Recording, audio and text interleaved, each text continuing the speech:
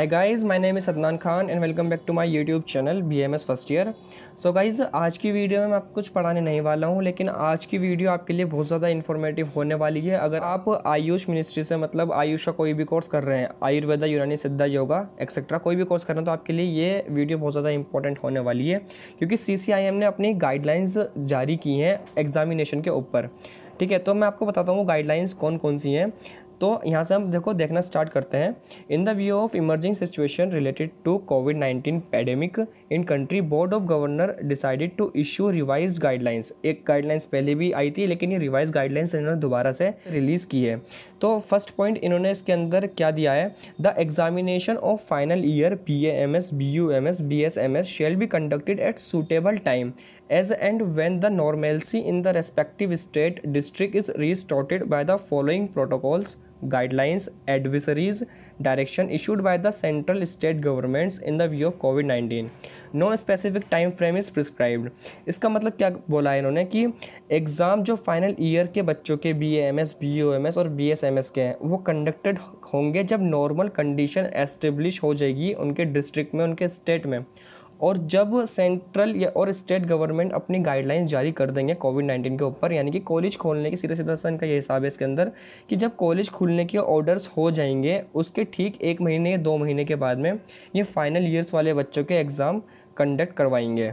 ठीक है, अब सेकंड पॉइंट इन्होंने क्या लिखा है, the examination for first, second, third years. जो बात ऊपर लिखी है वही सेम बात इन्होंने सेकंड पॉइंट में भी लिखी है कि जब नॉर्मल कंडीशन एस्टेब्लिश हो जाएगी, लेकिन इन्होंने इसका कोई टाइम स्पेसिफाई नहीं करा है। यहाँ पर इन्होंने लिखी भी है इस बात को, नो स्पेसिफिक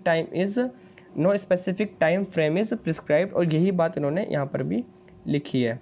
ठीक है, तो इन्होंने क्या लिखा है सेकंड पॉइंट में कि जब नॉर्मल कंडीशन इस्टेब्लिश हो जाएगी स्टेट में तो उसके बाद एग्ज़ाम कंडक्ट होंगे सेंट्रल और स्टेट गवर्नमेंट की गाइडलाइंस के बाद में। लेकिन यहाँ पर इन्होंने एक पॉइंट और ऐड कर दिया है, जैसे सपोज़ कोई बच्चा फर्स्ट ईयर में है, उसके एग्ज़ाम अब होने थे लेकिन लॉकडाउन लग गया, लॉकडाउन की वजह से उसके एग्ज़ाम्स नहीं हो पाए, तो उसको जो है नेक्स्ट क्लास की स्टडी स्टार्ट करवा दीजिए।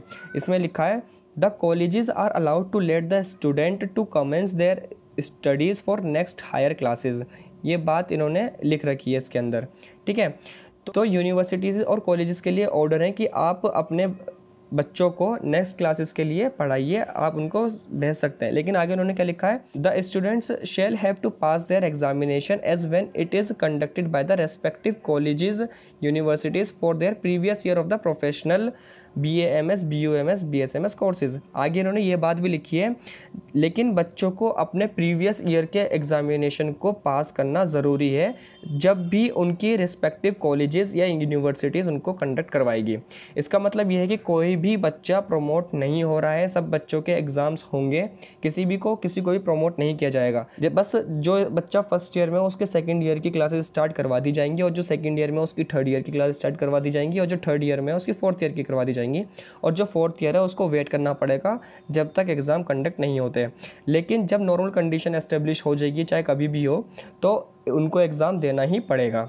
ठीक है गाइज़, तो ये एक रिवाइज गाइडलाइंस दी है CCIM ने। मैं इसका लिंक आपको डिस्क्रिप्शन में भी दे दूंगा, आप वहाँ से भी इस PDF को डाउनलोड कर सकते हैं, या फिर आप CCIM की वेबसाइट पर जाकर भी इसको डाउनलोड करके देख सकते हैं। सो गाइज़, अगर आपको ये वीडियो अच्छी लगी, इन्फॉर्मेटिव लगी, तो आप इस वीडियो को लाइक करें और आप मेरे चैनल को सब्सक्राइब करें, क्योंकि मैं अपने चैनल पर BMS से रिगार्डिंग ऐसी इन्फॉर्मेटिव वीडियोस लाता रहूँगा। और BMS फर्स्ट ईयर कोर्स से रिलेटेड मैं अलग अलग सब्जेक्ट के वीडियोस ला रहा हूँ, जैसे कि रचना शरीर, क्रिया शरीर के ऊपर वीडियोज़ आ रही हैं हमारी, आप उनको भी जाकर चेकआउट कर सकते हैं। Okay guys, thank you so much.